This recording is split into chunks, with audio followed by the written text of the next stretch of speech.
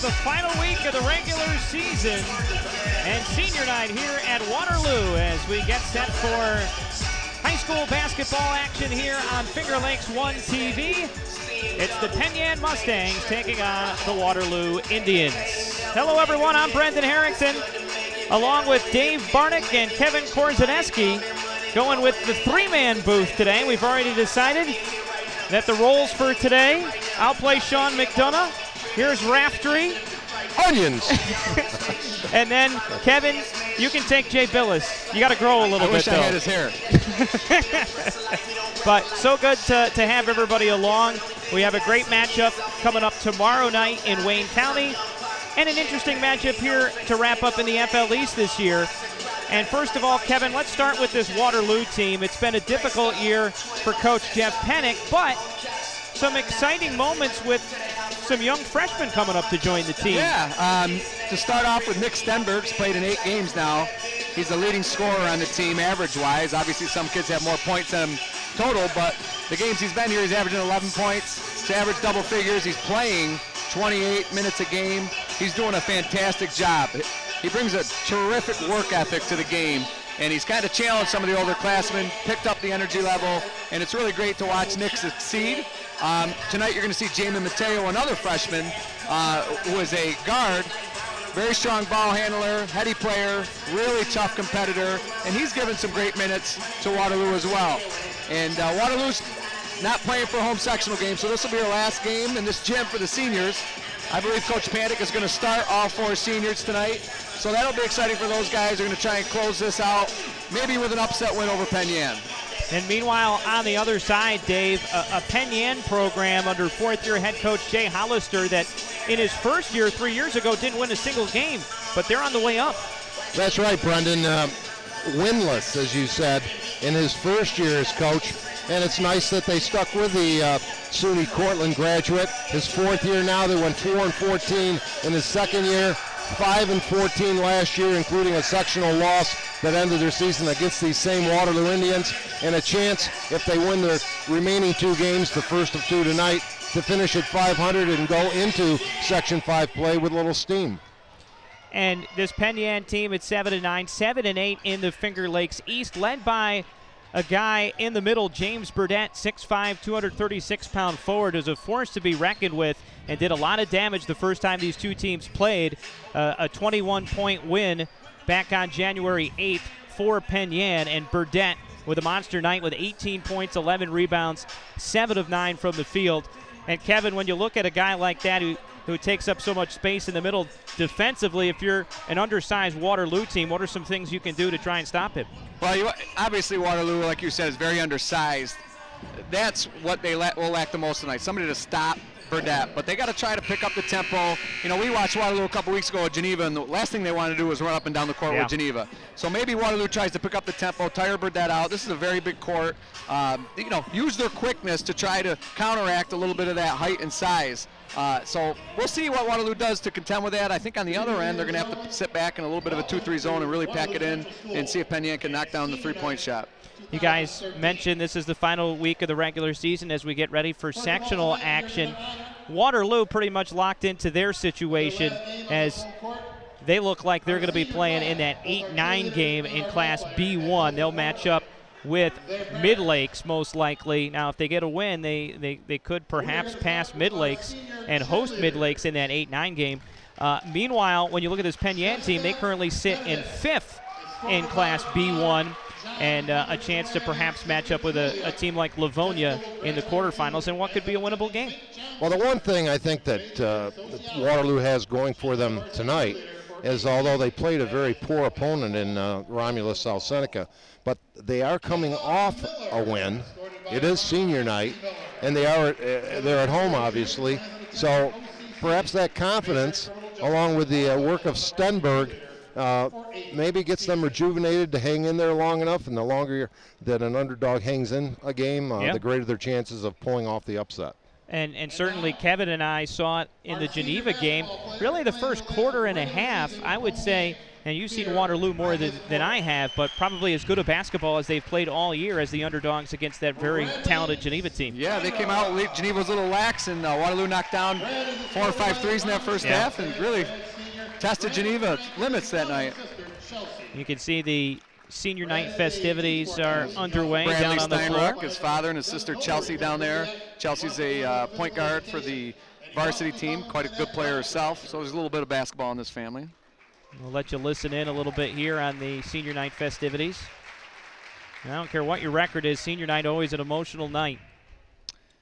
Yeah, and these guys get the advantage of having it on TV forever. Here's the crowd favorite, huh? Stu Capps. Stewie is well loved by everybody. He's got the Stewie's crew over there. And the big posterized sign. They got shirts with his picture on it, and Stewie's a great kid, and he's well liked by his classmates, as you can tell. Now, we do have to mention that there wasn't this year where perhaps he got a little confused about which basket he was shooting on. No, that wasn't Stewie. Oh. Yeah, no, that was another player.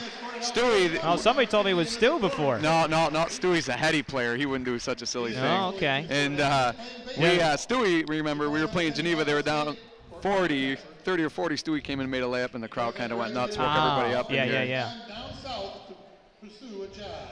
And you see Stu right there. Yeah, and there's Tom France with his mother and sister, who's also on the girls' basketball team.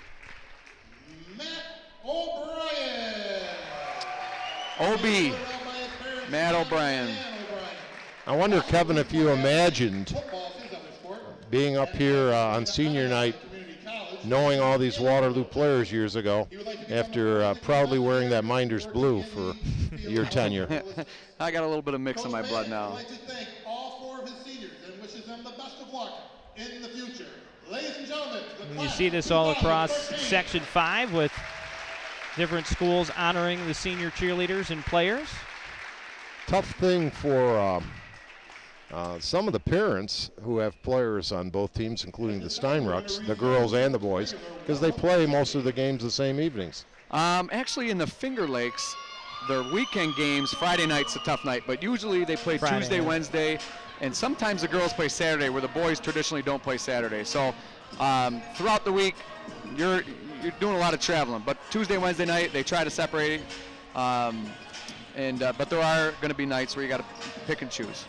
Well, guys, as we hit the final week of the regular season, things in the FLE still not settled, though they could be by the end of the night. Geneva has clinched a share of the title with Wayne, but if Geneva takes care of business today against Newark, they would win the title outright. So certainly Wayne will be pulling for the Reds in that game today. Yeah, and that would make for quite an atmosphere Friday night, or it must be Thursday night in Wayne. Yep. Because Friday night games no longer count for sectional points. So the game must be played Thursday night, and I imagine even if Geneva wins that game, Wayne will bring quite a crowd to that. Well, let me ask both of you, you think that one non-league loss that Geneva suffered, their only loss of the year, might be a blessing in disguise? If I'm, you never want to lose a game, and if you have an opportunity to go undefeated, you want to take that opportunity. But there's a great chance Newark or Aquinas and Geneva will meet up again.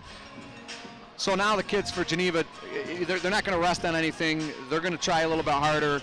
The game's going to mean a little bit more to them. It's tough to beat a team twice in a season. So only time will tell what happens, but that might play to their advantage, Dave. That's a good point. I think the way they lost the game, which was losing a late lead, they led Aquinas by 9 at the end of the third quarter, and it kind of let things get away from them. Aquinas pressed, they turned it over.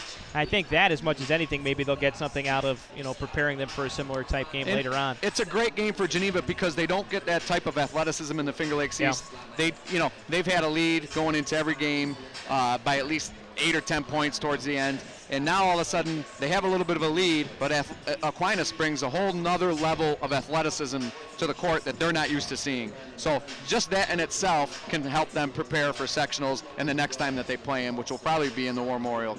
Newark, of course, pardon me, Brendan, has been on a real roll, so it'll be interesting to see how much of the gap, if any, they've closed between those two teams. Yeah, we mentioned the B1 bracket before where Penn currently sits in 5th. Newark has been pretty consistently in the number 2 spot behind a very good Batavia team out of the Monroe County League. So looks as if Newark will be the number 2 seed, and that's what's so great about the Finger Lakes East this year. You look at those top 4 teams, Geneva, Wayne, Newark, and Minders, and they all have the capability of winning a sectional title. It's going to make sectionals awfully exciting for local fans. Yeah, I agree with you 100%. Obviously, the 2 teams are going to go up against each other in Geneva and Wayne, and Newark has a really good shot at winning, and Minders has a great shot. They're going to pretty much, I don't want to say make it to the finals, but they should have a nice, easy road to get to the finals. And obviously, they have to play Notre Dame Batavia, which is a very tough team this Only year. Undefeated team left in Section 5. Minders currently 3rd in Class C1 behind Addison and Notre Dame Batavia.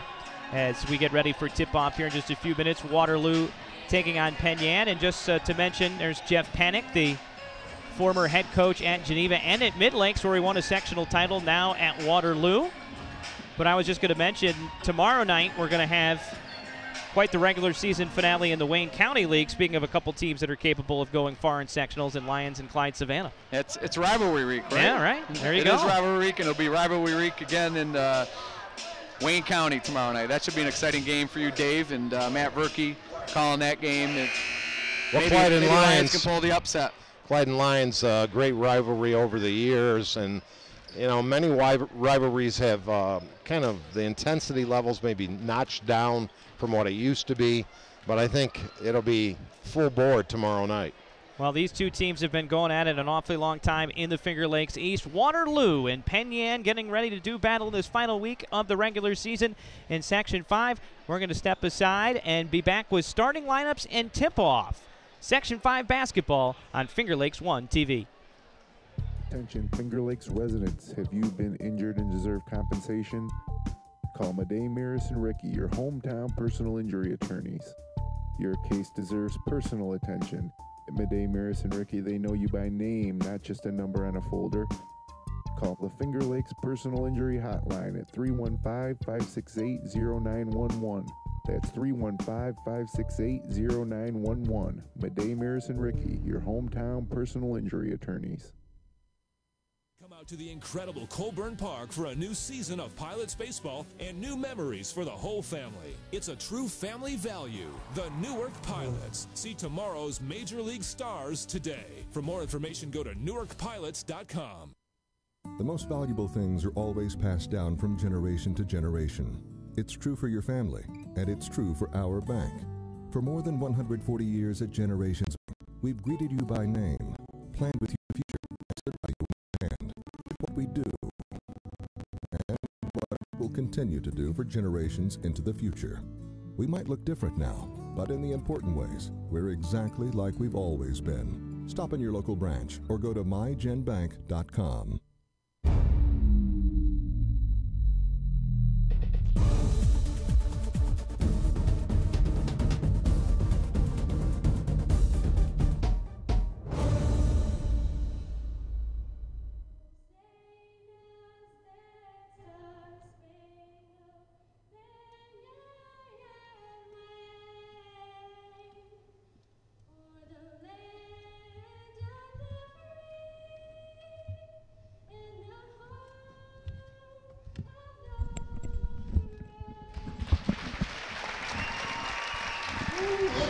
And back in Waterloo as we get ready for Section 5 basketball action tonight out of the Finger Lakes East. And nice rendition of the national anthem to get things started here. Yeah, 8th grade student Karina Soto sang us the national anthem tonight. And if you think she's a good singer, you guys should see her run. She's quite a track star and cross-country star, and you'll see her name in the paper in the next 4 years. She's only an 8th grader, but she has been running varsity for Waterloo for the past year on both the track team and cross-country. So great job to you, Karina, tonight, and congratulations on a good rendition.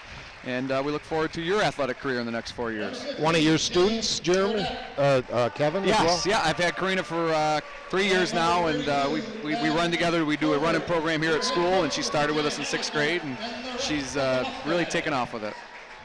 Let's get to the starting lineups. First of all, for Penn Yan, they come in at 7-9 overall, 7-8 in the Finger Lakes East, which is good for 5th place. but a pretty big gap between 4th place Newark and 5th place Penn Yan.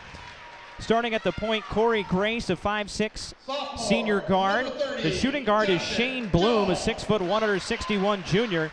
Mired in a shooting slump, but averaging 8 points per game. Eric Johnson starts in the front court at 1 forward with Ben Covert, who was called up from the JV team midway through the year, starting at the other forward spot. And then James Burdette, the leading scorer and rebounder for Penn Yan, will start in the middle, averages 13 points, 7.5 rebounds per game.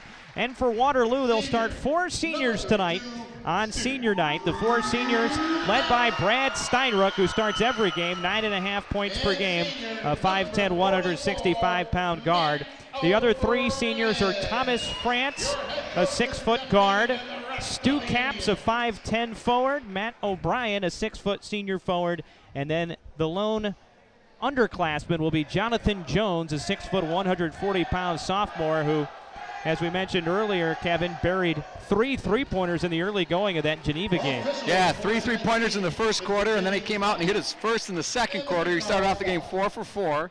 Jonathan was absolutely on fire. I walked into school the next day, and his little brother comes in and says, "Hey, Coach, I saw you on TV this morning." I said, "It might have been the computer." He goes, "My brother watched it over and over and over again, and he hadn't even gone to school yet." So Jonathan was excited about his performance against Geneva. As Waterloo in the home white and Penn Yan in the visiting royal blue as we get ready for tip-off. It'll be the big man Burdette going up against Jonathan Jones, and not a surprise there that Penn Yan will open up with a basketball. Baseline scoop shot just misses from Eric Johnson, and he'll draw the foul and head to the free throw line. That Waterloo started out with a little bit of man-to-man. Quite the mismatch on the jump. I don't know if I've ever seen quite a lopsided jump, gentlemen, as I did just now. I think that was 6'5" versus 5'9". Yeah, and give it away almost a hundo in the weight department. As the first free throw off the mark from Eric Johnson, who's a 60% free throw shooter, averages 7.5 points per game. One of the top students in his senior class, but can't hit either one of his free throws there and remains scoreless. And we'll see Penn Yan come out of the man-to-man. Steinruck will push it over on the wing for France. Miss there, goes out of bounds, and will stay with Waterloo. You know what's nice on these senior nights is if you can get a kid that normally doesn't start or play to get you a basket early, maybe get the team excited, the crowd excited. That always seems to give you a little bit of extra momentum. So Waterloo basketball, Brad Steinruck running the point. He's kind of been forced into that position this year, naturally a 2-guard. And, well, Jonathan Jones, that classic mistake of getting up in the air, not knowing what he wanted to do with it. I think one of the keys is getting Burdette up in the air to try to get him in foul trouble. Yeah. Be another thing. They always talk about not losing your feet. You know, it's interesting talking with Jay Hollister, the coach for Penn Yan. He says Burdette has not gotten the sympathy of officials. He's usually the biggest kid on the court and does get into foul trouble occasionally. That's the old adage for the big man, though. You know, they never seem to get all the calls that the guards do. And there's a travel called on James Burdette. It sounds like you know that from experience, Kevin. I always got a lot more calls, and I'd give it away a little bit more. Oh, yeah. Still looking for our first points, just past a minute in, as Steinruck dribbles all the way under the basket and will circle it back out. Thomas France, he has the ability to knock it in from the outside. Averages 7.5 per game. He'll drive all the way to the hoop, leaves it back for Capps, and he makes the extra pass, but O'Brien couldn't finish. Here comes Penn Yan. There was a game that I coached actually against Jeff Panic when he was at Midlakes, and we started a senior that didn't play much and had only scored a few buckets on the year. And Jeff kind of laid off him and didn't let him, you know, wanted to see him shoot, you know, and his name was Jake Mall. Jake Mall started off the game with 2 3-pointers, and we had a 6-0 lead, and I don't think Coach Panic was very happy with that. He'll probably deny that story if you ask him. Well, that's a big shot right there from Shane Bloom. I mentioned before he's been mired in a shooting slump. He's a really good three-point shooter, but just 3 for his last 25 in the last 5 games. And talking with Coach Hollister, just trying to get him going again. He played really well early in the year. And we're going to have a foul on the other end as Steinruck takes it to the basket. But I mean, this is a guy, Shane Bloom, scored 22 in the season opener, a 61-51 win over Newark. And, guys, that really opened some eyes in the Finger Lakes East because we know how good Newark has been this year. Well, I remember seeing it. I was quite shocked. I knew Penn would be a little bit better this year, but to beat Newark in the beginning of the year like that was great for Coach Hollister and great for the Penn program. And so Waterloo on the board. But Steinrich can't hit the second, so 1 of 2 from the line and a 2-1 game early on. Waterloo pushes quickly. Burdette right down Broadway, and that's going to be a jump ball. Great defensive play. It looked like it was Jonathan Jones who tied him up. And I thought with the position of the official that he might get the call on the foul, but that was a clean block. Yeah, I agree. Well, that's the upside in the mismatch for the opening tip, because now you get the ball on the alternating possession. And so Waterloo ball looking for their first field goal. Here's Steinrich. Caught in the double team on the block. Needs help. O'Brien tiptoeing the baseline. Jones down to 15 on the shot clock. Both teams a little hesitant to pull the trigger early on. It's kind of a slow-paced game to start. We're getting about 5 seconds on the shot clock here for Jones. See what he does. Jones with a nice shot fake and then just can't get the roll on the up and under move. And the rebound comes down to Penn into the front court. Here's Corey Grace, the point guard, had it stripped. Now brings it outside for Bloom. And Bloom will get it back to Grace. Almost has the feel of a big-time game to start. Both teams seem a little jittery and sloppy with the ball. You must know it's on Finger Lakes 1. Ball screen from Burdette. Bloom, pick and roll. Burdette, nice catch and finish. Yeah, Jonathan Jones really got to sit on the strong side of that Burdette here on the replay. He's got to get on that right hand to try and stop that pivot into the lane. That's just a little bit too easy. You know, stop at a pick and roll, Kevin. Obviously, communication is the biggest thing, and having a plan going in, right? Well, you got to stay out on the hedge until the guy recovers, and if you're going to switch it, switch it. But whatever you decide to do, you have to communicate with it. And so Burdette, who had 18 and 11 the first time these teams met, gets on the board with an old-fashioned three-point play, and it's a 5-1 lead for the Mustangs. Good drive turning the corner there, Thomas France, but couldn't finish. Penn holds out of the offensive rebound. Steinrich, baseline, but ran right into a stationary Burdette, but it'll stay with Penn. Yeah, great positioning by Burdette, not to jump off his feet, and he's, you know, he didn't draw the contact. Steinrich did, I believe, and it was a great no call. Good position by Burdette. Approaching the midway point of the first quarter, Waterloo still looking for its first field goal. Jones' pass was a little bit behind him, so couldn't get the three off. Plenty of time on the shot clock. Mustangs usually play man-to-man. They'll mix in a 1-3-1 zone once in a while. Another good drive. France turning the corner, but can't finish. That's kind of been the theme early on. Getting to the basket, but not able to put it in. And we'll have a foul here. Yeah, I don't know if they think Burdette's lurking in the paint in there, and they're missed a couple easy shots. France has missed 2 of them himself. He's gotten himself in position to score, but he's got to go up and finish. I was thinking for the last couple of minutes, you start the seniors to do the nice thing. How long does the coach go with that senior lineup out of sentiment before he goes to the bench? Well, we just got the answer. It's 4 minutes into the game. The halfway mark of the period. So it was nice of coach to do that, get the kids their recognition. Evan Yells in, Nick Stenberg, and also a couple substitutions for Penn as well. Good offensive rebound from Burdette. This is Bradley Voigt, a little out of control. Offensive rebound, wide open layup missed by Covert. And we're going to have a foul. We got a technical foul on O'Brien. Technical. Looked like it was going to be a push-off, but he's got a technical foul for O'Brien chattering something on the baseline. He must have been saying something. In fact, well, Coach Panic wants an explanation here. And well, last thing you want to do on senior night, if you're a senior, is pick up a technical foul. Well, something must have happened in there, because you know, O'Brien's a pretty level-headed kid. He doesn't lose his temper too often, and he's a fierce competitor, but he seems pretty upset about something that happened down there, and I'm not sure what that would be. From the baseball starring O'Brien family, correct, Kevin? Yes, that is correct. Yep. Yeah, it looks like Shane Bloom is going to take the free throws. And Nick Stenberg checking in as well. I mean, Stenberg is really been a spark for this Waterloo team. Had 21 in a game against Pal Mac. And in fact, his last 3 games, guys, averaging 17 points per game. So we'll see if we can get it going off the bench tonight. Yeah, also checked in is the other freshman, Mateo, is checked in. And he just came in for O'Brien. That was deja vu all over again, seeing Joe Spizzato prancing on the sideline. Well, the one thing I've noticed from the camera work from Jeremy Hunt is Coach Panic starting to look a lot like Coach Spizzato from behind. I have a comment on that when time permits as well. And I'm not one to talk. Well, it's okay to make fun of somebody else's hair situation if you have previously made fun of yours on the broadcast, and Kevin already took care of that right at the top. I'm watching all these guys that I broadcast when they played, like Kevin and Coach Panic and Adam Stenberg's father, and I'm happy to say I've got more hair than all these guys. Yeah.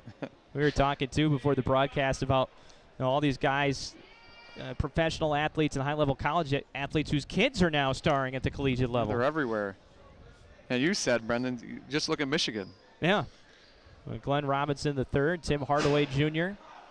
I've had this strange feeling that Syracuse will meet up with Michigan sometime along the tournament. Yeah, the NCAA works in funny ways, doesn't it? Sometimes that tournament committee. Boeheim, of course, I guess had a lead role in recommending Beeline for one of his first Division I jobs. The Lemoyne job, wasn't it? The Lemoyne job? One of his. Was he at Canisius as well? He was at Canisius, yeah. And, of course, a Finger Lakes East connection to John Beeline as well, with Brian Miller, the head coach over at Geneva. A former assistant at Canisius, was a grad assistant under Beeline. Yep. I had a cousin that played for John Beeline down at Richmond. The Spiders. He was a Spider. Boy, that's a guy who's just had success everywhere he's been.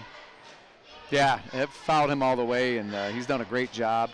Loved his teams in West Virginia, and if for nothing else, I wanted to bring up the name Kevin Pittsnoggle, because whenever you can, you got to bring it up. Yeah, big 7-foot 3-point shooter, right? Oh, man, he was fun. That was a fun West Virginia team to watch. I would not want to incur the wrath of their current coach, Mr. Huggins. No, indeed. And they've really struggled. I've been surprised how much they've struggled in the SEC this year. I'm really interested to look how when these teams start to go into other tournament or conferences, how they're going to fare. And I'm really surprised. I think that's how West Virginia does. But it's hard to look. West Virginia is probably going to be down this year in the Big East as well. But I'm really interested to watch it over the years, and I don't know if that's a good example because West Virginia probably wouldn't have been a top-tier Big East team as they usually are.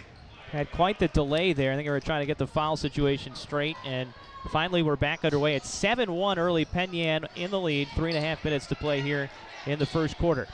Burdette at the free throw line squares up and makes a nice pass to Ben Covert, who lays it in.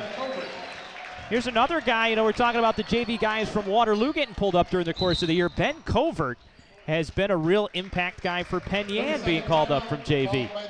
As we have a 30-second timeout right here. And we'll thank one of our sponsors, Madej, Miris, and Ricky, have been helping us out all year long. Your hometown personal injury attorneys. If you've suffered a serious injury or accident and want personal professional attention, call the Finger Lakes Personal Injury Hotline at 315-568-0911 for a free, no-obligation phone consultation. Visit them online at madejmirisricky.com. Well, certainly not the kind of start that Coach Panic and the Waterloo fans had hoped for, trailing 9-1 early, and they're not the type of team that you would think would play a lot of quick catch-up. So they need to start chipping away at this and not let the game get out of hand here early. Yeah, Kevin, really kind of the opposite of what we saw in that game against Geneva. Yeah, Waterloo is really slow to start, and I don't even know if they've attempted a three-point shot yet, but that was Geneva's 1-3-1 that allowed them that corner shot. And now Penn Yan switched to a zone here after the timeout, so maybe they can get a three and knock it down. There's an open look from Stenberg in the corner, can't get the roll. And the Mustangs with the rebound, looking to run. Pass out ahead a little bit too far from Pearl. Andrew Pearl is coming to the game. He's the backup point guard that really splits time, talking with Coach Hollister, splits time with his starting point guard, Grace, and there's a bucket and a foul from Burdette. That was a great look by Voigt. Caught the ball in the baseline against a 2-3 zone. Burdette went from high to low post, and it was a great pass here by Voigt. And a chance for Burdette to complete 2 of the old-style three-point plays. He's just too big inside right now for Waterloo to handle. They're packing in the zone, but they got Evan Yells, number 22, inside there trying to stay with him. Just too much size right now for Penn Yan. Bradley Voigt with the offensive rebound on the missed free throw from Burdette. And that makes it 13-1, and another timeout called by Waterloo. Well, we might have the longest first quarter of our season. Yeah, between the delay and now back-to-back timeouts called by Jeff Pennick. There's Lauren Deming for Waterloo. She'll be on Weber on Sports come Monday morning at 9:30, and her teammate Lindsey Johnson will be joining the Web Dog Harold Weber Monday morning, so check on that. And they're having a great season, 1 loss, and the number 1 seed heading into sectionals. And their competition should be Newark sometime in the semifinals. Newark will have to play Mid Lakes, I think, to get to Waterloo, who receives a bye, and that'll be a good 1-4 game, even if Mid Lakes gets there. Mid Lakes got a nice girls team as well. So, that'll be a big test for Waterloo, who's looking to try and win a sectional title this year. That game we covered, I was most impressed with Deming's play. I mean, Waterloo, a good all-around team, but Deming does a lot of things that a lot of the other players you don't see do. She knows to go to the weak side to try to pick up the offensive rebounds, and she's always on the ball, isn't she, Dave? And no matter what happened, whether she took the shot, made the pass, real heady, she works extremely hard, and it was one heck of a ball handler. She's a great kid all around, and it's good to see her having so much success in her athletics. And looks like Penn Yan will go back to the 2-on-2 zone, as Waterloo still looking for its first field goal. Here's a three-pointer from Steinrich. No good, but sneaking in for the rebound, but a missed layup inside from Evan Yells. Back the other way. Maybe an extra step there. There's the call. Yeah, Waterloo seems to have a lid on that basket out there, don't they, guys? You know, they're getting good shots. Got a couple good three-pointers. You know, Yells did a great job getting the offensive board, but just can't finish. They take it to the hole, but then they get a little tentative apparently and just don't finish. You had a shot chart right now for Waterloo. You'd see a lot of empty circles right around the paint area. And it looks like we're going to have an offensive foul here out of an illegal screen against Waterloo. They got Brad Steinrich with the foul. That's already 6 team fouls as well. When you look up there, guys, you got a big differential in score, 13-1, and then fouls are 6-1, not helped by the technical as well, because that counted as a team foul. So tough start for the Indians in this one, and they're down low, going to work. Burdette splits the double team, and he already has 7. You'd like to see somebody take, you know, you see size sometimes, but sometimes they stand in the middle. Burdette is not doing that. He is having a feast down there against Waterloo. He's really being aggressive, trying to take the ball to the basket, which he should do time and time again tonight.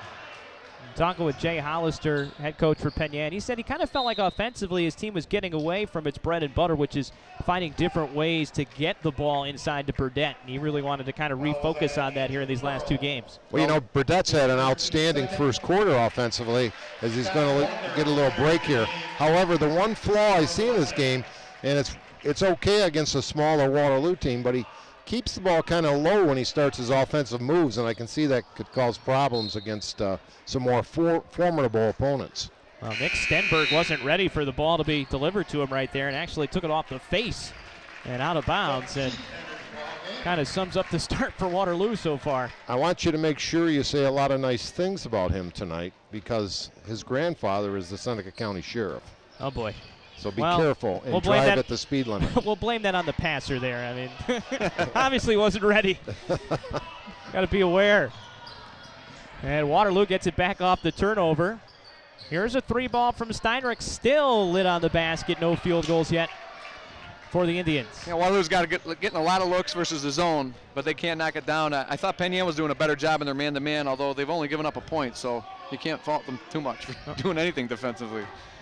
Well, they got a ways to go to top the longest drought I've seen this year. I did a Canandaigua game where they didn't score in the first quarter and a half and didn't get their first field goal until under 2 minutes left in the first half. Oh, boy. Coach Broderick must have been wanting to hide under a stone that night.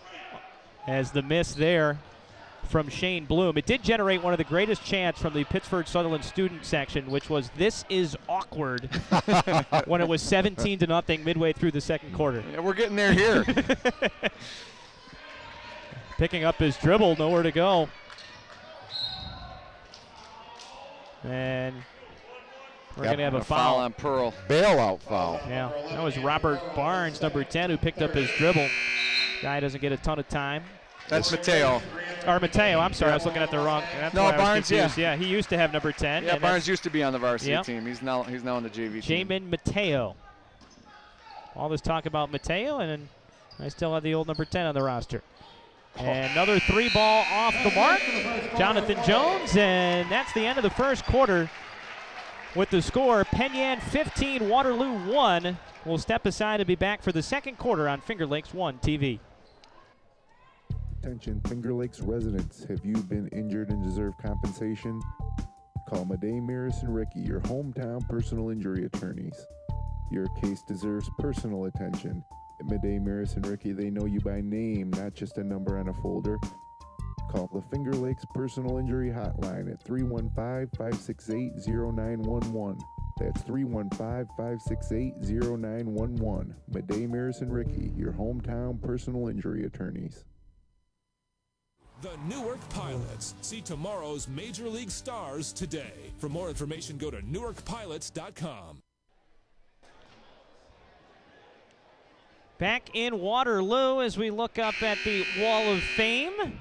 Some notable Waterloo sports alumni. Tom Coughlin, Super Bowl 42 and 46 champions, each time slaying the mighty Tom Brady and the New England Patriots. But then, may the Schweitz be with you. John Schweitz, Seattle Supersonics, 84-85, and the Pistons in 86. And then Mike McLaughlin, former NASCAR driver. One little correction. John Schweitz was also briefly with the Boston Celtics. Ah. Waterloo down 15-1 here in the early stages of the second quarter. Penn basketball to start out. Corey Grace back in running the point. That's Scott Walker. Big man comes on in relief of Burdette. Ball batted around in the paint and finally a jump ball. Well, the one thing I noticed without Burdette in there, Penn, they're not much taller than Waterloo. You know, the lone exception is Burdette, 22. Scott Walker, 6'6", but he doesn't look too imposing out there like Burdette does. No, he doesn't have nearly the same kind of strength. 6'6", 170. And pass a little bit behind. Got to throw a bounce pass there. Yep, that was Matt O'Brien throwing behind Stenberg. And so 7:17 to play in the second quarter, and still without a field goal, the Indians. Brendan Harrington, along with Dave Barnick, Kevin Korzeniewski, the three-man booth today. Jim Sinacropi, your producer and director. Jeremy Hunt on camera. And there's a bucket inside. That is Jeff Sheik. Nice move by Sheik. Strong move inside. You talk about this Waterloo scoring drought, and there it ends. There we go with 6:53 left to go in the second quarter. Finally, Brad Steinrich with the field goal to make it 17-3. And the good thing from a coaching aspect is you're down 14, but the other team only has 17. Yeah. So if you just start to make a few baskets, you're going to get right back into it under 10 with a few minutes. Yeah, it's not that insurmountable. You're right. Well, the thing about Steinrich, not only is he Waterloo's leading scorer, he's their only scorer. Yeah. Now the inside, this is Eric Johnson traveling. But the thing in the scoring drought, the one that kills me is if I'm at a Syracuse game and I got to keep standing and clapping until they finally get that first field goal. What was it, Alcorn State this year? In the second half, I think they went to the under-12 media timeout before they scored. Well, the Nova game, they went through the first timeout. It's been a hot topic in college basketball this season. I think it should be, and scoring has been down and downright atrocious at times. I heard a stat the other day that it's 3 points lower than it was 2 years ago. It got a 1.5 lower the year before, and then a 1.5 this year. Yeah. And the lowest since it's been in the 60s. Correct. And Jay Billis is all over it, and I agree with Jay. The referees are letting a lot of body contact go, and it's really become a physical game. And the coaches are teaching the players, get your chest, get your stomach up into people, and they're allowing that to play. Hands and off, but body up. No hands, but as long as that's being allowed, a lot of shots are being affected, and it's making a low-scoring game. Penn on the inbound here, leading 17-3, and Burdette back into the game, and quickly a foul on Waterloo, and that will push Burdette and the Mustangs into the bonus. Bonus with 5:46 to go, and I noticed Coach Panic is really playing behind Burdette. They're not doing a lot of fronting, and I didn't catch the first game, but sometimes as a coach you say, we'll front the guy, and we'll get some help in the back, but then you get really hurt on rebounding. So, you know, I think Burdette, you mentioned, had 9 or 10 rebounds the last time they played, and maybe that's why they're trying to play behind Burdette. It's not working too far because he's getting to the line, and he's getting his points. If you're going to go one-on-one with Burdette, though, you've got to, maybe the body can be behind, or at least partly behind, but you got to have the extended arm out in front. Yeah, and the one thing I haven't seen from Burdette tonight is his ability to go left, maybe sit on that right hand a little more. Maybe it's there, but with his size, he probably can do whatever he wants. He struggles from the free throw line as well, 56% on the year. He missed the front end. We should also add that Matt O'Brien just picked up his 3rd foul and had to leave the game. Remember, the technical counts as a personal foul, so that's gotten him into foul trouble big time. And there's a collision right on the center circle. And Brad Steinrich, he was offered a hand by Eric Johnson to get up to his feet, and Steinrich. Yeah, sometimes that happens in the play. You know, he went for the ball. He, knocked him down, but I think it was on accident. He did offer the hand to back up, and Brad kind of lost his cool there a little bit. And it's real easy and sometimes justified to get on the case of the officials, but I thought the official just did a real nice job of just taking them to the side a little, telling them, okay, cool it a little bit here, keep it under control. Nice job. Yeah, he did a great job diffusing that situation. And, Eric Johnson knocked him down, but he did a good job offering to help him up. Plus, you get more frustrated when you only won 3 games throughout a season, and the senior night, you're stuck at 3 points with 5 minutes to go. Waterloo basketball down 17-3, 5:15 to play in the second quarter. This is Jonathan Jones, and there's a bump. I talked to Coach Panic before the game, and he knew that certainly he had his work cut out for him this year. He's not overly surprised, but he looks for better things ahead. And, of course, he does have a couple of the youngsters starting to play more minutes for him. Yeah, the JV team's playing good. The modified teams, there's some talent. Waterloo's just in a little bit of a down spiral here this year or two, and Coach Panic and the Waterloo Indians will back in the mix of things in a couple years. Of course, they thumped a very bad Romulus South Seneca team, but when we get a moment, maybe that Finger Lakes West situation, which had an ugly turn with Honeoye canceling their season. Yeah, we'll chat about that maybe a little bit at halftime. Yeah, Romulus South Seneca, Waterloo won that game 81-37. 2 of their 3 wins, in fact, this year against Romulus South Seneca, yet to win a game. So turnover on the travel there. We'll send it back over. Now, does anybody know if Romulus South Seneca has Honeoye left on the schedule? No. Because that could be their... They do not. They don't have them. Does that count as a win? It would count it as a win, yeah. Red Jacket got a 2-0 win the other night. Yep, 2-0. It goes into the books as a 2-0 win. Here's what I want to know. Does that count towards your points per game and points allowed per game averages on the year? Because it would kill your offensive points per game, but it would help your defense.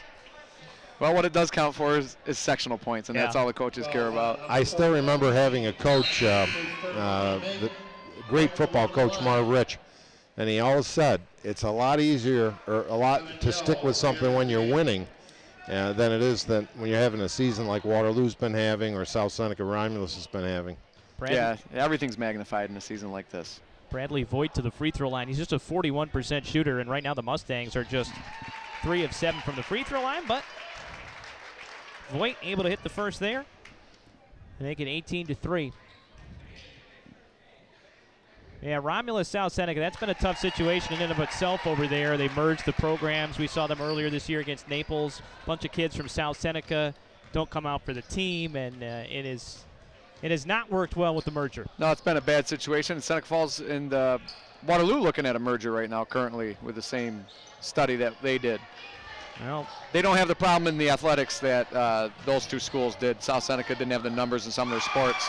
Right. Well, it kind of depends on the sports too, guys, because they've been very successful combining some of their sports, but that's the way it goes. Nice dish there from Corey Grace to Shane Bloom in transition. That kind of reminded me a little bit of the play of the Syracuse game the other day as Steinrich able to hit the 3 ball there, and that makes it 21-6.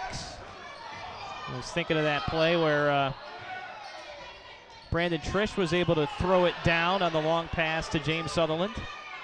Great to see him back in the lineup if you're a SU fan. Now Steinruck, first point was a free throw.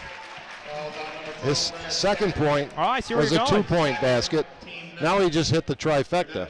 So if he should throw one up from 30, we can give him 4 points. But what happens after that? A 5-point play, you'd have to hit a 3, maybe get a technical, and then 2 free throws. I don't know.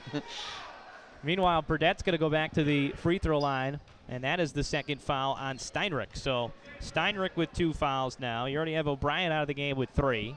And meanwhile, Burdette continues to be perplexed at the free throw line as to how to knock one down, but an offensive rebound from Bradley Voigt. A lot of frustrated looks on Waterloo out there. Penn doing a great job on the boards. There's just body in Waterloo all around, and Nick Stenberg's got to get a body on that shot. You know, right now, Tom France is undersized. He's got Burdette right next to him, but you got to get your butt into him and get him out of the lane. It's simple basketball. First shot up and in from Voigt. When you look at Burdette, he was just 1 of 4 from the line for Penn in their loss to Minders on Saturday, and now has struggled at the line 1 of 4 tonight. Maybe you think Hackashack. I couldn't think of anything to rhyme with Burdette that had to do with fouling him. There's a miss from Voigt. Well, they got to get it closer than 16 before they start hacking Shack. You know, it'll be a really long first half. It'll be senior night for the juniors. I was going to say, you guys just head over to Clyde right now and get that Clyde Lions game started. Now both teams in the bonus. And down on the other end, we're going to get some free throws from Evan Yells. Junior lefty, too strong off the back iron. Still nobody else in the scoring column for Waterloo other than Ben Steinruck. And he is on the bench right now with 2 fouls. So somebody else is going to have to step it up if Waterloo wants to put more points on the board. This is Voigt. Oh, nice no-look pass, and the layup from Ben Covert. That's another nice pass by Voigt. It was good ball movement by Penn. Everybody a little patient. They whipped it around, got a nice-looking shot for a layup. There's a 3-pointer, Thomas France. I see London, I see France from downtown. And it's 24-9. Waterloo a little bit full court pressure, got a trap and a timeout by Coach Hollister. So a timeout, a 30-second timeout, and we'll keep it right here. Here's another look at that no-look pass from Bradley Voigt.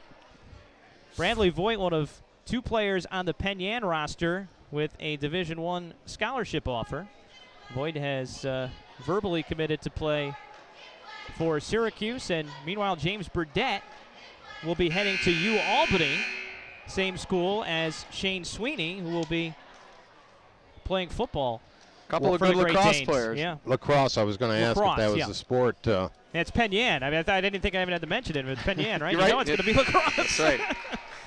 But, you know, and I chuckle at that. We just saw the bucket from Ben Covert. Ben got his chance to play varsity as we look at a couple notable Penn Yan sports alumni. It was Chris Chrissy, wasn't it? From Penn Yan? Yeah, I think they called him Chris. Last name Chrissy. Yeah. That was short for that. Yeah, that was just his nickname. But I'll get back to my story on Covert here in a minute as we're at 3 minutes left to play in the half. 24-9.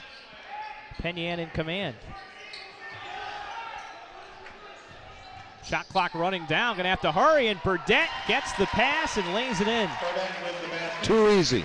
Too easy. Just got inside. Great position. He could have been a half foot shorter. With that position, he's going to score. Yeah, it is. I agree with you. It's too easy. However, that time he was sitting in the lane for a little bit, and but Voigt picks up another assist.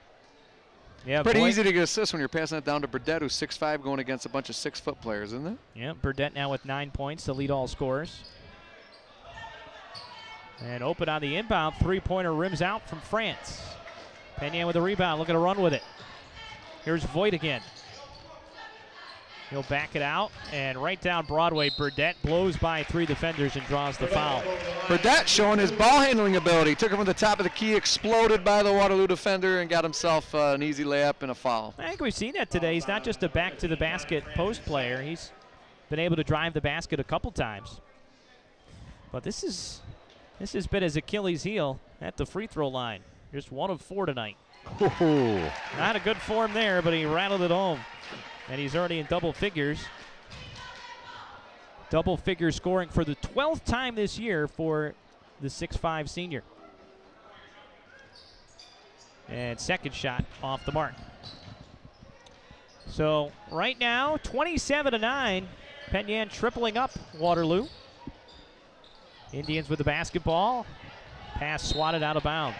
Kevin, when you coached, what was your general routine in terms of practicing free throws, having your players practice? Well, hopefully by the time they get to the varsity level, they have a good form.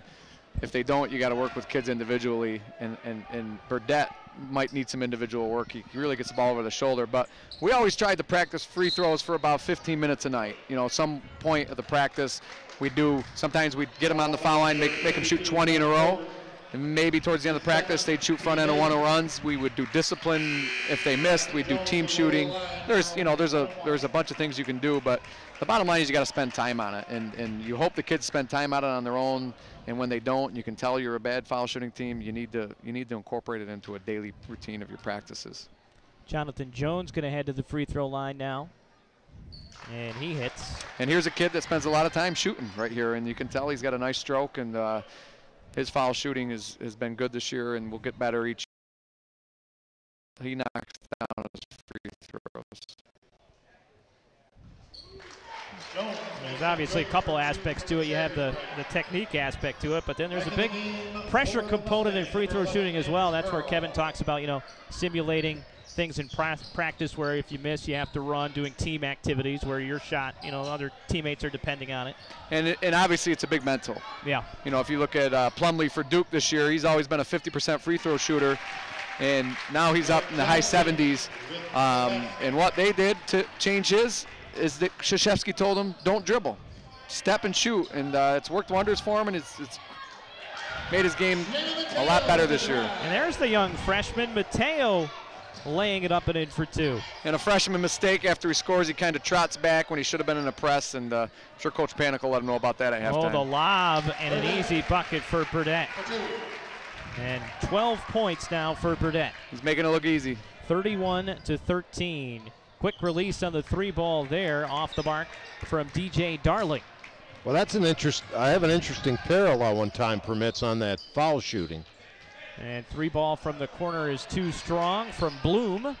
But guess who? Burdette underneath and draws the foul. Well, let's hear it. We got all the time in the world with all these foul shots, Dave. The official was going to let that go if he made it. He did. Did you notice that? Yeah, I called it a second lace. Well, he hacked him, so I better put him in the line. He missed the shot. I got to call the foul. You mentioned Krzyzewski saying don't dribble. And Phil Mickelson, who had all kinds of putting problems, his old golf coach came in to help him with putting and said, don't take those practice putts before, just get up there. Step up and hit. And he had that, of course, awesome tournament a week and a half ago. It's very similar, shooting, a foul shot, and putting in golf. And if you ask Jim Sinacropi, he knows he's not very good at either. We've enjoyed your tenure here at Finger Lakes.1, Kevin. But I remember we had to shoot 50 foul shots at the end of every practice and log the result. Yeah, as a coach, it's important to tell the kids to keep track. We always did little competitions when, if we told the kids go shoot 30 in a row and pick a partner, and then they would, try to keep track themselves. Kids won't pay attention unless you tell them to. And geez, when I shot foul shots, I always knew what I was shooting in practice. Burdette, by the way, I'm keeping track of his free throw shooting, and now just 2 of 8.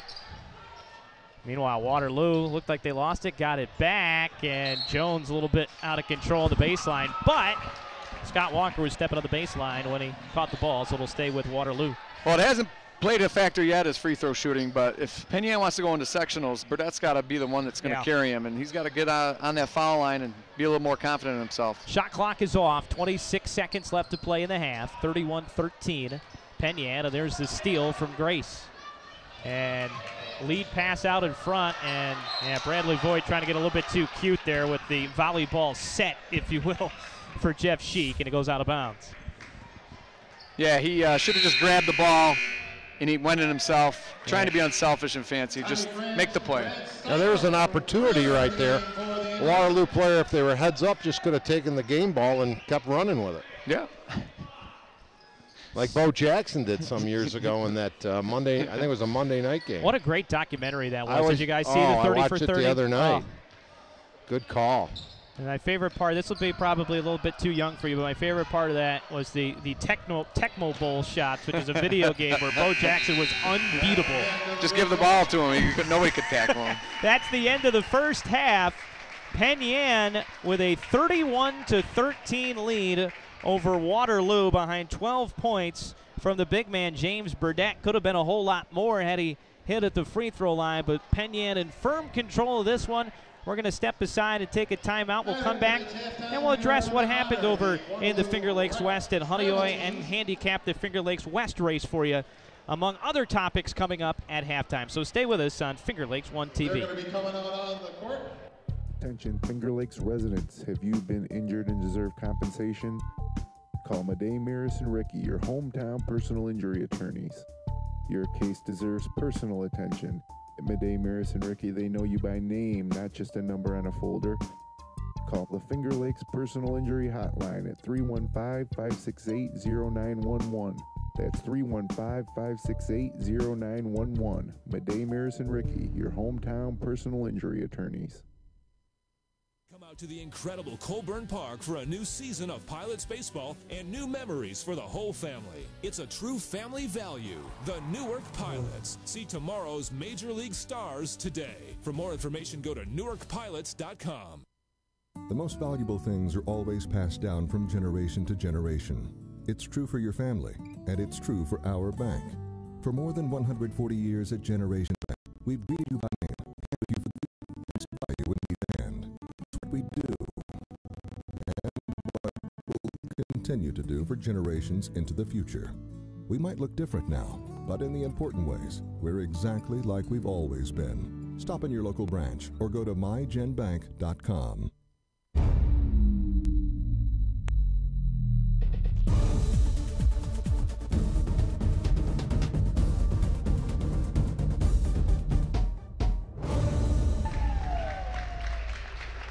Back at Waterloo High School, Brendan Harrington, Dave Barnick, Kevin Korzeniewski, along with Jim Sidicropi and Jeremy Hunt.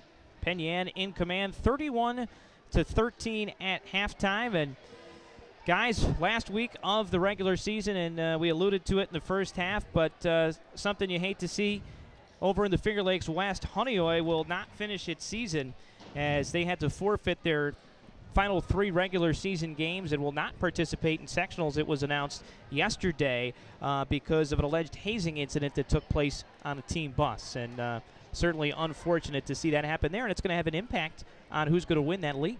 Absolutely. Honeoye was in the running. They were in first place. They were in first place. Just one loss. Team to beat. And Naples in second, I believe. Yeah, and Bloomfield right behind. Yeah, and now they're out, and I don't know how many kids were involved in the incident. 6 players altogether were suspended. And 5 days from school, 5 days additional, no extracurricular activities, and it was up in the air whether or not they were going to participate in sectionals, but that decision just came down from their superintendent yesterday that they will not participate in sectionals. Now, Section 5 had a decision to make, which was, do you keep Honeoye in their slot based on their points, and then whoever they match up with gets a forfeit win, or do you just slide everybody up in terms of points in the seeding, and that's what they're going to do, which that's is probably fair. the smart thing to do. It's not fair for a team. You can't give a bye to somebody that really doesn't deserve to advance to the second round. You bump everybody up. And it's unfortunate for the kids that had nothing to do with it, that their season got suspended. And you don't know, at least I don't know, I have no idea what that hazing was. I do like the fact that the Honeoye folks took time to weigh what decision to ultimately make. And I did read one article that one of the senior players' fathers was in full accord with the punishment. Yeah. And you've been also, Kevin, on numerous team buses as a coach, and it can be kind of raucous, and you just maybe think the kids are, well, they're making a little noise, but they're having a good time, and it's just very, very sad. And you guys may have more inside information, and not that I'm all that particularly interested in it, but just from the standpoint of it's a sad situation. The quotes I've been reading from the superintendent of Honeoye I like what he said as far as, we're going to move forward. It's unfortunate. It's a learning experience.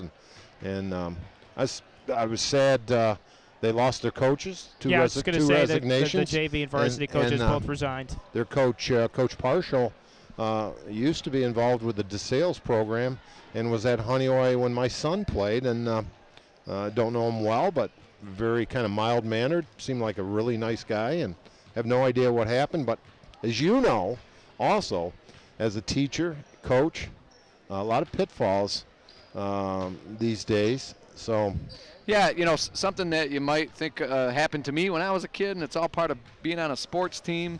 It's a different time in society, and you got to be careful what's going on. If you're in charge of the bus ride, you got to be aware of the things that are happening, and if you're aware of the things that are happening and allowing them, you got to say to yourself, what are the repercussions? How serious is this? And I don't know a lot about the incident either, so I can't comment on it. But really, we have to trust the judgment of absolutely. The Honeoye superintendent and the Honeoye school board, who have seen tapes from the bus that were recorded using infrared cameras that really show you a lot of what happened, and they can't comment on the specifics because of privacy laws. But we really have to trust their judgment. Now, you mentioned the one parent who supported the decision. There have been several parents, including the mother of Ben Kratzley, their 1,000-point scorer, who has come out against the decision and said that these kids have been punished too harshly. So, it's divided a lot of people in terms of thinking, on the one aspect, you have to hold kids responsible for the action. Other people saying this is, an example of a hypersensitive society. Boys will be boys. And, we're not going to know exactly what happened. It's a shame that it happened. I say not only is it a shame for the Honeoye kids who had nothing to do with it, I think it's a shame for the other kids in the Finger Lakes West who had nothing to do with it. You only get to play 18 varsity games. Now you play one less if you're Naples, if you're Bloomfield and Red Jacket. And even if you win the league title, people are going to say, yeah, but. You didn't earn it. So it's a shame. But with that said, Naples and Bloomfield, Naples playing tonight at HJC. If they win, they clinch a share of the Finger Lakes West. And then Thursday, they are at Red Jacket. If they win both, they will. They control their own destiny, would win the title outright. But with that said, what a year for Naples basketball, my alma mater. Yeah. And congratulations to Mick Salter and that entire crew down there. They really play good defensive basketball, tough together.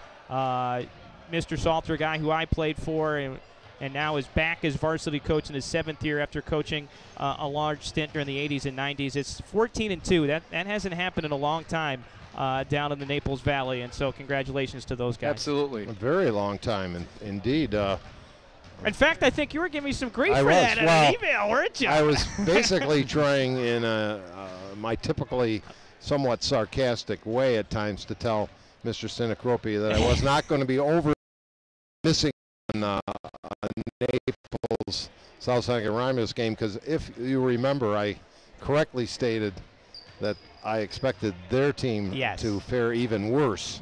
Well, and they have. And even to be fair, to be honest, talking with Coach Salter, he knew the team, could have a good year. I don't know if 14-2, maybe has even surpassed his expectations, but.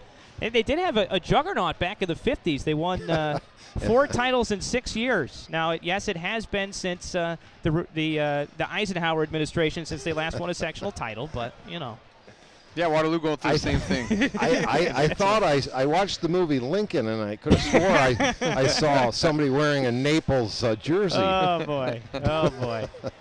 But so 31-13 your score. As we talk about sectionals, let's talk about this Class A for a minute here, guys, before we get to the second half. Jim, do you want to break before the second half, or you just want to keep it right here? Okay. It's going to be interesting. I cannot wait for the Class A tournament to get underway, and especially when you look at the top of that bracket with Geneva and Wayne out of the Finger Lakes East, and then you throw in Charlotte, a very good team out of the City League, and then Aquinas. Those 2 semifinal matchups could be huge. Yeah, if all teams get there to the semis, you're looking at a very good night of basketball somewhere, some night. And if you're a fan of basketball, that'd be a ticket I'd be worth buying. Wayne will probably play Aquinas, and I believe Geneva is going to be matched up against Charlotte. Yeah, right now there still could be some shuffling that goes around. Charlotte is the 1, Geneva is the 2. Aquinas is up to the 3. Actually, they're tied with Wayne. The exact same number of sectional points. It'll depend on what happens down the stretch.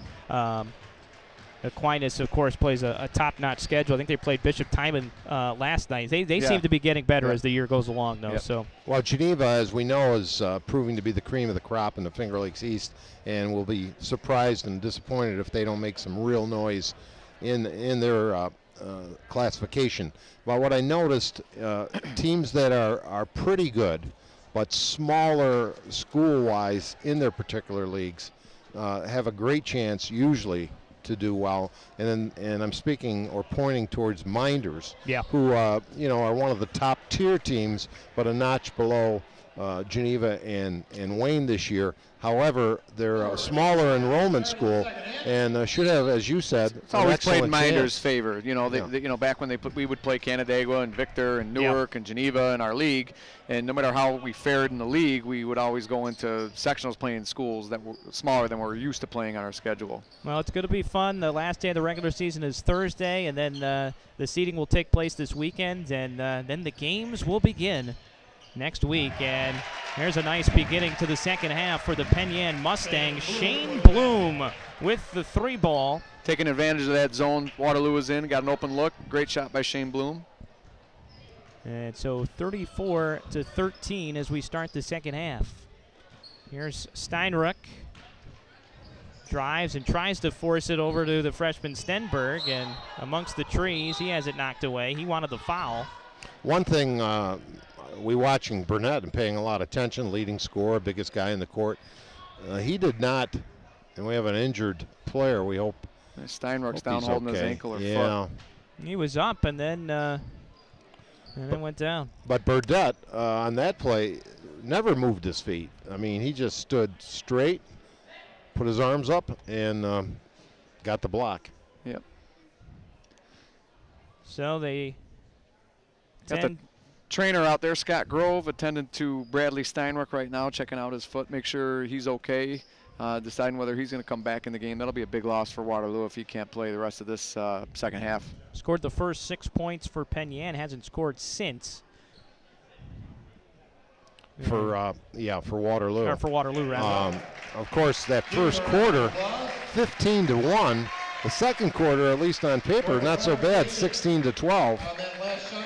Whenever I see a kid hurt their sprain their ankle, I'm always hoping it's not the first time he's done it, because as you know, probably both you gentlemen know, that if you've sprained it, you can think you're going to die on that next sprain, and then it gets loose enough to re-enter the contest, and you're going pretty good. Yeah, first time's always the worst.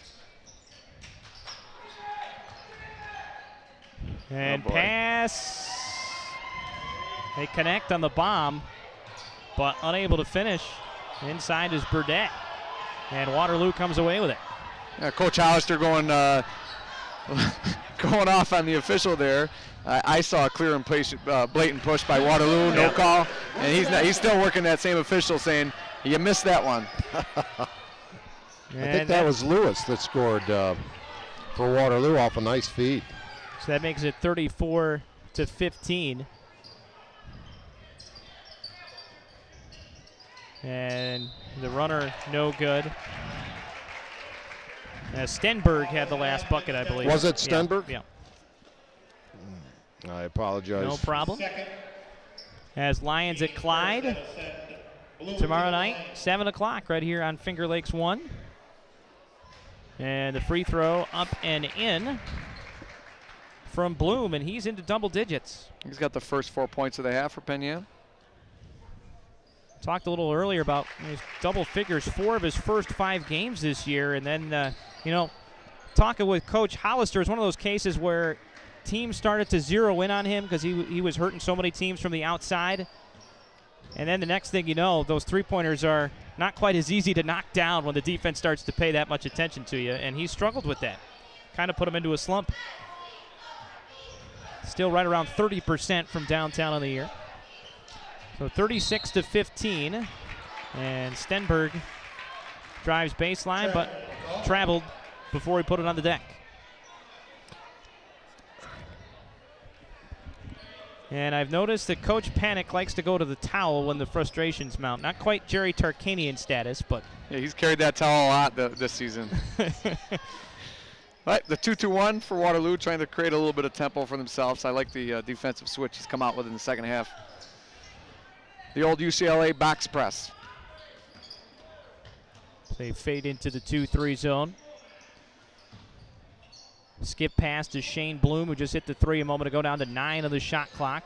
Bloom still looking to pull the trigger. We'll lob it into Burdette, who is quadruple teamed. Going to have to get the shot off with 1 on the shot clock. That's an air ball from Eric Johnson. And turnover sends it back to the Indians. We used to double down, but never quadruple down. Quadruple down. Well, worked that time. Yeah, it did. Well, a big part of it was the shot clock running down, I think, but works nonetheless. So Waterloo basketball, hey, they're down 21, but you put a little, say a 10-2 run together, and all of a sudden you're in the game. There's Mateo for 3, no good, but an offensive rebound from O'Brien, and he's fouled. Just the problem, as I see that though, guys, is they just don't seem to have that one prolific go-to guy that can get you some points in a hurry. Obviously, they have some youth that have some potential, but they just don't have that. They have 15 points in 18 minutes. That's right, and they've got 3 wins on the season. So that tells you that they don't have that one go-to kid that can just take over. But at the same time, defensively, they've only given up 36 points. They got to score a little, and the kids got to put the ball in the basket. And especially at the free throw line, because nobody's guarding you. And now Waterloo 3 of 7 from the charity stripe in the game. Just thrown over the top of the zone here are the Mustangs. Burdette into the corner. Here's Bloom again. It is Bloom's day. Another 3. Bloom's on fire. That's 2 threes this half and a foul shot. 2 foul shots. 2 foul shots. He made them both. I had to work my Bloom's Day reference in there for all the James Joyce fans joining us tonight. Very good. 39-15. Here's Mateo, the freshman. Back up top for Thomas France. Jonathan Jones in the corner. Did a pretty nice job to get to the basket and hit the floater. Yeah, that pivot's very powerful, Some guys get rattled. He pivoted to the spot in the floor that was open, and he made a great baseline jump shot. One thing I've noticed about Penn, which Waterloo doesn't have, is Penn has Burdette inside, and not only is he their best player, but he's anchoring this zone here, and he's communicating to the kids where the ball is, and he talks, and he's got that leadership that you really love to have as a coach, and it's one thing I think that Waterloo has been lacking this year. Yeah. Well, as Penn Yan tries to continue their improvement over the years under their coaching tenure of Jay Hollister, it's probably a little more joy for the senior Burdette this year because he was no doubt with them through some tougher years. Yeah, he has been on varsity since he was a freshman, and there's a 3 ball from Jones. And Jones now with 7. But James Burdette actually midway through his freshman year got called up to varsity and has been starting ever since. He is a 3.5-year starter. So, and he has seen the team steadily improve throughout his career. There's a 3 ball again from Shane Bloom. Springtime, blooming early here in Waterloo. Yes, it is. Well, the groundhog saw its shadow, right? He didn't. Or he didn't. Whatever. Spring comes early. Spring comes early when he didn't see his shadow. You got it. And Punxsutawney Phil always confuses me. Here we go with Shane Bloom again in the corner. Get it to him. Feed the fire. Yeah. Must be that basket and particularly that left side, because remember in the Geneva game, that's where Mr. Jones went off in the first quarter against Geneva. Same spot. Yeah. Have you seen my wife, Mr. Jones? You don't remember that classic, do you? I think of Counting Crows, Mr. Jones. Yeah, that's right. That was that pass over the head of Bloom. There's the generation gap right there. Yeah, see, right? Just shows you right there. I know the basketball Jones, right? Yeah, basketball Jones. A lot of Jones references. Indiana Jones. And sloppy there from Stenberg. Somehow Waterloo hangs on. Oh my goodness! Wow, they're gonna call a blocking foul on James Burdette, and the entire Penn Yan contingency is in shock. And as well as the broadcast booth. Look at Hollister, right? Korzeniewski called it. early when you said the big guys get blamed for everything. He's standing there. I resemble that remark. Yeah, that's right. He was anchored. What do you want the kid to do? Jonathan Jones was dribbling his head down. Ran into a wall. And literally ran into a wall. The funny part about that, Burdette didn't even flinch. Well, but the Waterloo player did get the first down on the measurement. Oh, my goodness. That was unbelievable. A sympathy call, maybe. Oh, I feel so bad for Mr. Burdette. There's a lot of people I feel bad involved in that play. Although somehow I may have missed one. That's his first personal, I believe. Yeah, he does a good job of staying out of it. They got him down. No, that's actually his third. Yeah. Never mind, Dave. Maybe he doesn't do that good of a job. Well, they'll be talking about that call on the bus ride back. Yeah, they will. I thought the same official was going to tag him with the little tic-tac breath mint foul. This one's on Bloom. This official's getting yelled at by everybody, both sides. And now the steal.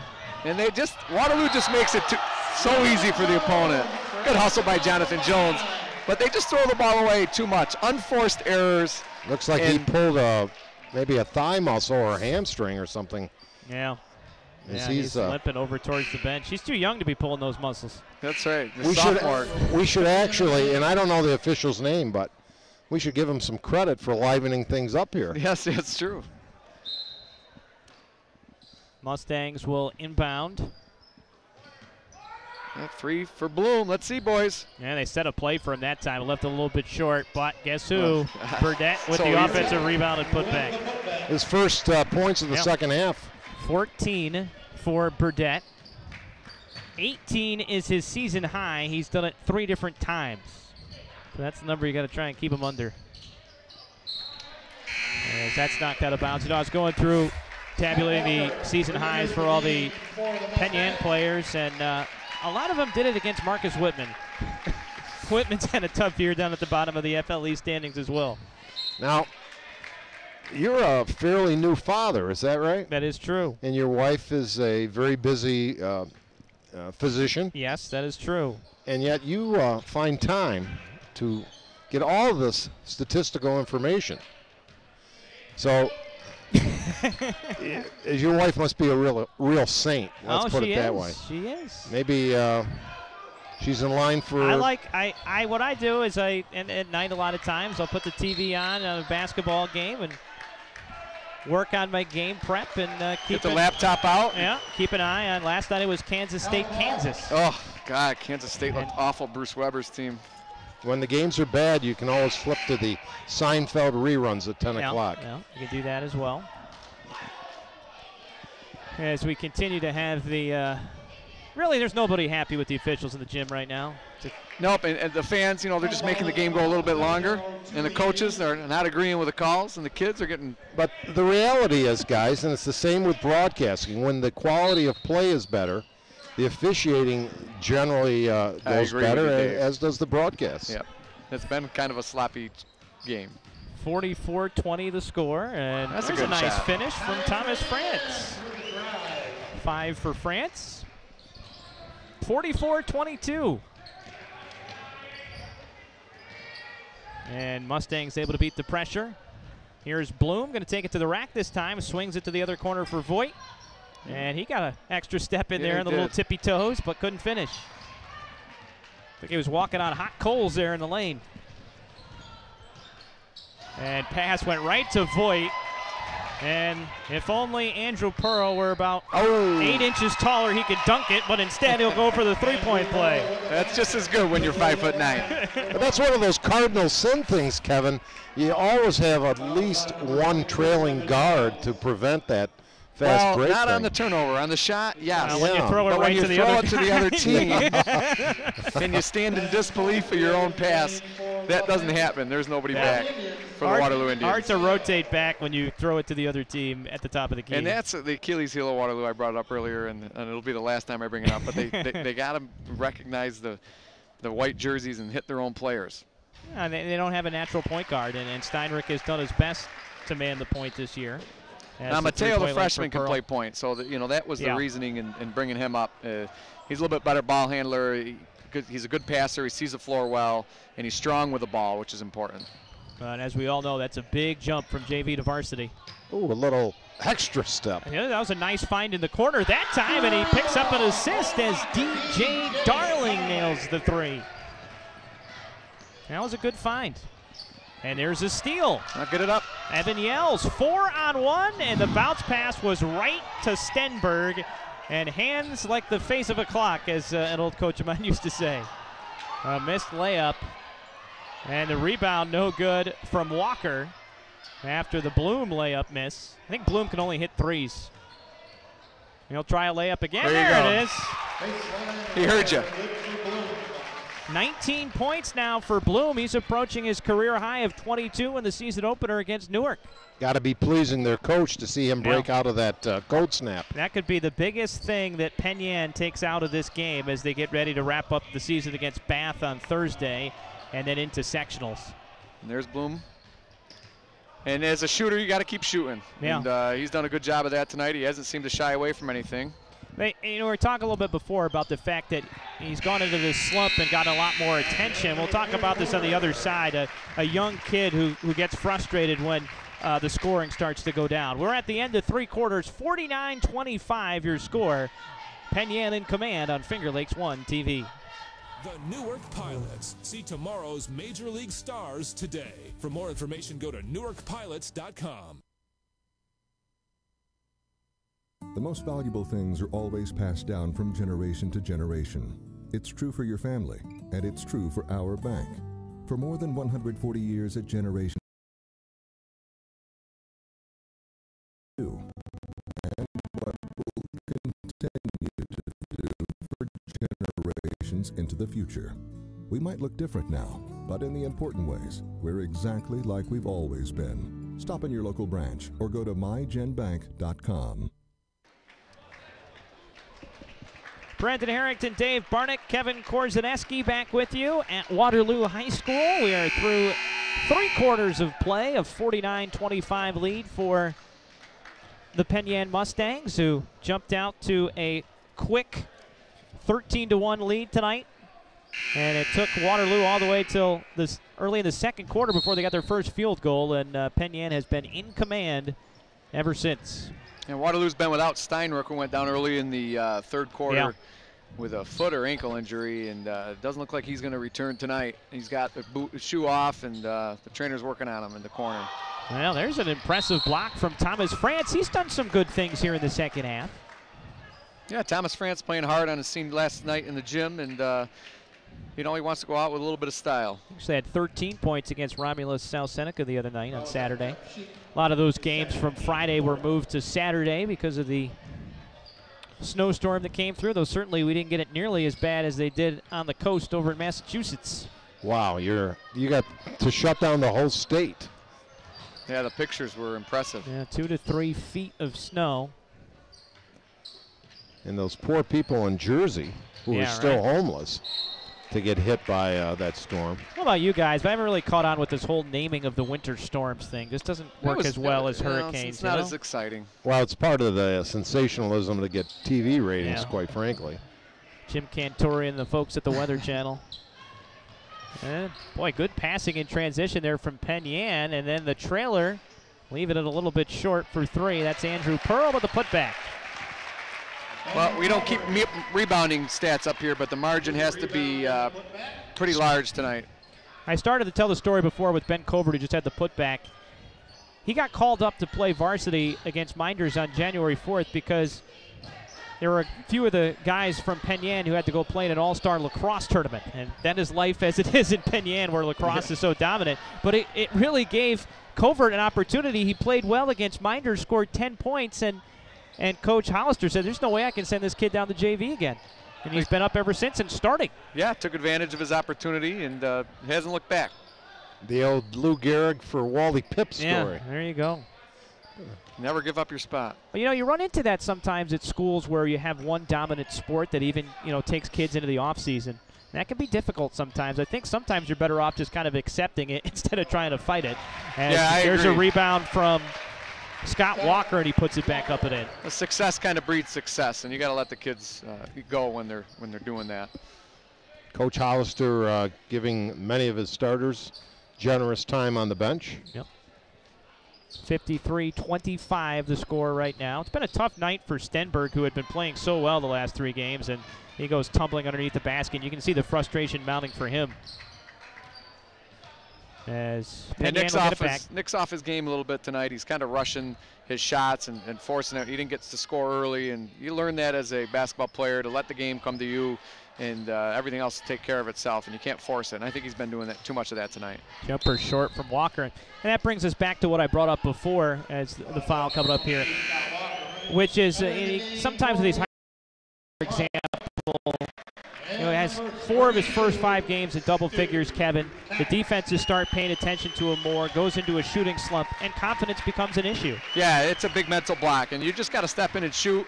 And I don't know how well he was doing in practice, but that's got to transfer over to your games, and he'll be back on track for the rest of the season after tonight, I think. And sometimes kids don't understand, the increased attention from the defense means that gives me a way to contribute in some other ways, but they just see it as, I got to score, I got to score. And there's the penetration France can't finish. Penn has gone to the bench meanwhile. Well, actually, Penn just brought back in their starters. Oh, they brought in their starters, they got Bloom back in and Voigt and well, I was looking at Alex McKay, yep. who has not played at all yet and does not see a ton of time. So we'll see if maybe they start to come in. They were nice enough not to call Burdette with the foul there, as once again, this time it was Mateo who ran into the brick building. Yeah, that the is official told James him. Burdette. He's standing straight up. What do you want me to call? Well, Stenberg, we mentioned his grandfather, the sheriff. His dad, a state trooper. Oh, nice steal there from Voigt. Very fine athlete at Romulus as part of a, I think, 2-time sectional football championship team. Good finish from Grace there as well, Corey Grace. And Nick would always tell me that. My dad won sectionals with Romulus. I said, well, what? He said, football. I said, Romulus doesn't have football. It can't be possible. Well, their coach, Wayne Carroll, has since put the program in Bath back on the boards for the last 15 years or so. It was a real nice drive along the baseline before from O'Brien, but he missed the reverse layup, and now. You talk about schools with successful sports. How about the Hornell Red Raiders in football? They are just a machine. And what a nice facility. Yeah, they've got a good thing going down there for sure. Finally saw their ridiculous winning streak. I don't remember what it ended at, but they fell in the state championship game this year in Class C. I think it ended at 40-something consecutive games. But, yeah, and it's not just football either. I mean, that's just from top to bottom an impressive athletics program down at Hornell on the southern tier. And you see Tom Meeks check into the game for Waterloo. 6'1", 190-pound junior. But midway through the 4th quarter, it has been all Mustangs as they look to pull within one game of the 500 mark at 8-9. And they can beat Bath Haverling on Thursday. They finish at 500, and that was easy as Corey Grace takes it all the way to the bucket and scores. Yeah, too easy. And those are things, even if you don't have other certain skills, that defensively you got to be just playing better basketball, fundamentals. Hey, there's a bucket from Tom Meeks. He's only scored a total of 8 points this year, but 2 more. Double-digit mark. There you go. Always good when these kids a chance to not only get in the game, but get into the scoring column. Now on the other end, Cody Button, a guy who doesn't see a ton of time with the air ball from in close. And that will set it back over to Waterloo with 3:15 remaining. And they're going to get Walker over the top there on Stu Capps. Both teams got into the bonus fairly early in the first half, but neither team in the bonus yet. As kind of one by one, we're seeing Penn send their guys to the bench, and Shane Bloom will check out after a real nice performance tonight. And as we see tomorrow night's game highlighted on the screen, the intensity level perhaps a notch or two higher tomorrow night. Yeah, I believe it will be so, Dave. Those two teams always go at it, and Lions still has one loss in the league. Yeah, there's a bucket from Jacob Hunt. So Hunt and Meeks doing the damage here in the 4th quarter, and it's 57-29. Wonder if that's any relation. He of the Baltimore Black Fame. That's right. He must be happy. And we're going to get a tie-up. Does he squeeze for the Ravens? I don't think so. He's not mic'd up with us tonight, so we can't find out. In fact, we can say whatever we want about him tonight. Pretty much. Now, Jim Harbaugh is a great coach and maybe the nicest guy in the world, but do any of you guys get sort of rubbed the wrong way by his antics? I root for the other Harbaugh. Yeah, you know, I did in that Jim's game a little anyway. too intense, and you know, John, I like the way he handles himself. Good golf game, Jim Harbaugh. That's what I've heard. And then, of course, they have the connection to Tom Crean. Their sister married Tom Crean. Yeah, the head basketball coach at Indiana. Could be quite the year if Indiana goes on and makes a run come March in the Harbaugh family. And that's a travel off the rebound. Tough break there for Jacob Hunt. So, Brendan, following the sports as you do, who would be your selection for collegiate basketball player of the year if the season ended today? Oh, for the whole collegiate? Boy, I mean. Because they're talking about the kid from Indiana who's good size, good fundamentals. But well, there's a couple kids from Indiana you can point to. As I know Zeller gets all the attention. There's a 3-ball from Andrew Pearl. But Oladipo all around is quite the player as well. There's Mateo with a 3-pointer. A lot of people think Victor Oladipo is the best defensive player in the country. Yeah, he can do so many things. The kid That's actually in the corner. That was Alex McKay on the 3. That's what McKay. Yeah, he's got 5 points on the season. Wow. He got down here, so he just doubled his point total almost in one shot. So good for Alex. I would go with Doug McDermott for player of the year. I was going to mention the kid from Creighton is. Yeah, I like him. You know, and you say, oh, he plays for Creighton, the Missouri Valley. That's I a don't tough buy that. league. That is a tough league. Yeah, I don't buy it. He's going to be a good player in the pros too, I believe. And he's a smart, heady player, and he's tough. Goes both ways, right and left. Good shooter. You know, he's tough, Doug McDermott. Shot was halfway down and came out from Cody Button. Jim just sent me a note he thinks might be C.J. Fair. C.J. Fair. I do like his game, his consistency, but. And there's Sean Penn from downtown. Sean Penn? He literally just doubled his point total, Sean Peck. Yeah, he had a total of 3 points on the year. And he went around and in, all the way around the rim, and it dropped in. 63-32 with 40 seconds left to go. He did double his scoring. He did. And that's a great shot by Sean Peck. Leave him open on the arc. You got to guard him. Yeah. You got to guard him. Good times. 63-32 with 30 seconds left to go. As that's swatted loose. And Waterloo with the steals. 2 Caps. Oh, the Caps crazies would have loved it. Yeah, they were waiting to explode on that one from Stuart Caps. If he had got that down, this place would have went nuts. And there's a layup from Cody Button. That's his first field goal of the season. Wow. Oh, no. A lot of Penn players getting the scoring at Thomas Meeks. Looks like he's going to jog it off. All right. We don't want to see another injury tonight. So let's see. We got to get the hoop for what's the young man's name we're trying to get in the scoring column? Sean Peck? Yeah. No. Peck already got the 3. For Waterloo. Caps. Oh, we got Caps. We got to get Stu. Oh, Stewart. Yeah. Maybe Coach Panic will run a play for him here. Here it is. Isolation, Stu Caps. At the buzzer. Oh, my!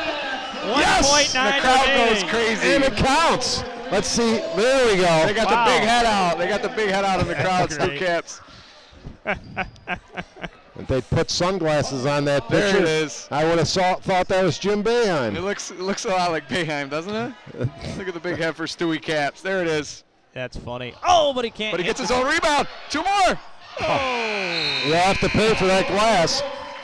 Well, that'll do it, folks. All Penn Yan in this one, but a fun finish for some of the kids who don't get a ton of playing time. 65-34 is our final. We'll come back and talk with some of the victors from Penn Yan after this timeout on Finger Lakes 1 TV.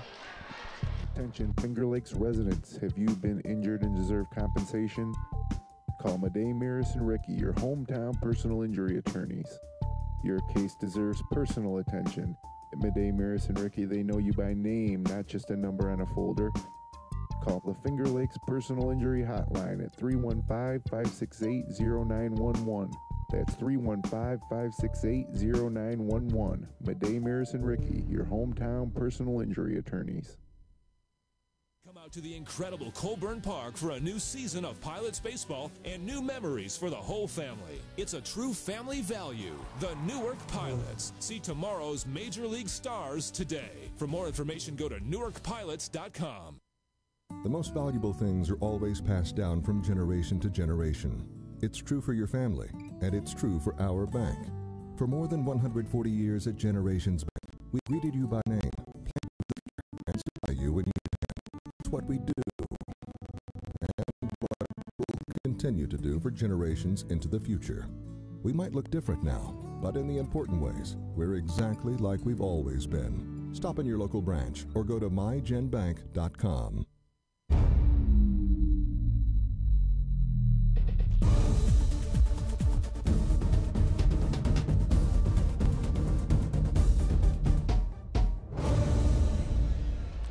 And back with you at Waterloo High School, where Penn rolls to a 65-34 win to improve to 8-9 on the year. Brendan Harrington, Dave Barnick, Kevin Korzeniewski back with you, and we're joined now by the big man for Penn, James Burdette. 14 points tonight, doing most of his damage in the first half with 12. And first of all, congratulations on the win, James. Very much. Another double-digit performance for you. You've been doing that with regularity this time as your 12th game in double-digit scoring this year. And first of all, I talked with Coach Hollister earlier today, and you've been there since your freshman year, his first season, and this team has steadily improved during your career. Talk a little bit about what it's been like, that journey since being a freshman now all the way up to being a senior. It's definitely been a good progression. I mean, going through the tough times at the start and then just getting better and better every single year. I think, each year we've got more wins, and we're finally in a place where we're fighting for a home game for sectionals. So that's nice. You look back at this year, and that first game of the year certainly set the tone, because I think a lot of people were looking through the scores from that first night of games, and they saw 61-51 Penn over Newark, and some people said, wow, Penn. Talk a little bit about what that win did for your team to start the year. I mean, that was awesome, and I got to give props to Coach. He got us prepared. I mean, full scouting report. We were ready. I mean, he got us pumped up before the game, and we knew we had to set the tone early in the year, and that's exactly what we went out and did. Well, Jim, first of all, were you afraid in the second half that foul on you was going to be called a flagrant foul? I mean, you would have had to have been vaporized. I mean, you were a statue there. We felt for you, man. We felt for you. It livened the place up. But I was going to ask the same questions that Brendan had actually asked about the progress. So, as a team now, how important would it be for you to finish 500 and then head into sectionals, and how confident does your team feel as you've progressed through the years, and this year in particular? I think it's huge for our team. I mean, just thinking about it's really like seeing the work that we've put in all throughout high school, and then it's finally coming together. And I mean, I think it would go back to my 8th grade year when we went to sectional finals, since we've been a relevant team, and it would be awesome just to make a run in sectionals. So, and it would have been easy for you, as well as some of your teammates, probably to give up. You had a year where you didn't win a game, and then the next year only 4, and that has to feel very satisfying. Yeah, definitely. It's good to finally see the work paying off. Yeah, and for a guy like you, too, that's had success on the lacrosse field, obviously, with the Penn lacrosse team, one of the best programs in Section 5 and in New York State, it's got to feel good to see that hard work pay off in basketball as well. Yeah, definitely. And I mean, the correlation between the sports is huge. Yeah. Talk a little bit about that. In what way? What similarities do you see? Like the defensive rotations. Yeah. I mean, as a defensive guy myself, it's very similar, and just like the ball movement, it's all the concepts that are important in lacrosse. Zone versus man-to-man, helping off of a defender, right? Mm-hmm. Yeah, stuff like that. Yeah. I've always thought it kind of I never played lacrosse. I've always seen it as a combination of hockey and basketball. Right, yeah. I mean, that's probably a good way to look at it. Well, talk a little bit about what will be the next stage for you. You have a Division I lacrosse scholarship at Albany. You're going to go, you and Sean Sweeney, Shane Sweeney going to ride together or what? I mean, we'll see. And I think I heard Colin Cooper was transferring there too, Yeah, so that'll be cool. The whole Section 5 contingent. Yeah. And I got to think, just from listening to you, James, I think your interview is as impressive as you're playing the court. Pretty thank fair you very student. much. I imagine you're a pretty fair student. Yeah, I definitely. My family's got some importance in the classroom too, so. Yeah, are you stocking up on Great Danes paraphernalia already? I'm trying, yeah. Outstanding. One quick question about the team, too, before we let you go. I wanted to talk about a teammate of yours. Talking with Coach Hollister today, said Shane Bloom had kind of been in a shooting slump. How important was it for him to have a game like this today where he got it going from three-point land and moving ahead into sectionals? Yeah, definitely. I mean, that's going to be huge for us just moving forward. And, I mean, I think sectionals is all about getting hot at the right time. So, I mean, Shane's on, the whole team's on. We could definitely make a run here. All right, one more question about that foul you got called for standing still. Did you actually feel Jonathan Jones run into you? Because you didn't flinch. I don't know. I mean, the ref said I wasn't in a defensive position or something. I don't know. Well, it did liven things up for everybody. Your fans, it gave them something to complain about. And although when a game is lopsided like this, as I had mentioned, it's more difficult to officiate in some ways. Yeah, no, definitely. The funny thing is, James, that when I talked with Coach Hollister earlier today, he actually brought up how you never get the benefit of the doubt with the officials, and they tend to pick on you a little bit. And I certainly believe him now. But that may even up when sectional play begins. Definitely. So let's hope so for the sake of yourself and your Penn and Mustangs. Yeah. All right. Well, congratulations, James. A great year for you individually and your team as well, and a nice win tonight. Thank and you best very of luck much. heading Thanks to a lot. sectionals. Thank you very much. Thanks for joining us, and good luck. Thanks. Great student athlete there, and James Burdette, both on the lacrosse field and on the basketball court as well. 14 points for him tonight, 19 points for Shane Bloom to lead the overall impressive win for Penn Yan. We know it's been a tough year for Waterloo as they fall to 3-14, 1-14 of the conference. Penn Yan will finish league play at 8-8, and that is that's not a small accomplishment in the Finger Lakes East when you consider that 6 of your league games right off the bat are going up against the likes of Geneva, Wayne, and Newark, a Newark team that they actually beat. You know, historically, actually, I'm going back to I think the 70s, 80s, maybe early 90s. The Penn Yan girls teams were traditionally strong. So credit Jay Hollister. You know, the other folks that I wanted to really tip my hat to tonight, number one, the seniors, long suffering for a season like this for Waterloo, but all the parents. I mean, it's really the kids get recognized at senior night, but the parents who, you know, do the laundry, make the trips, and suffer. It suffers so much when their kids don't perform as well as they'd hoped for. So.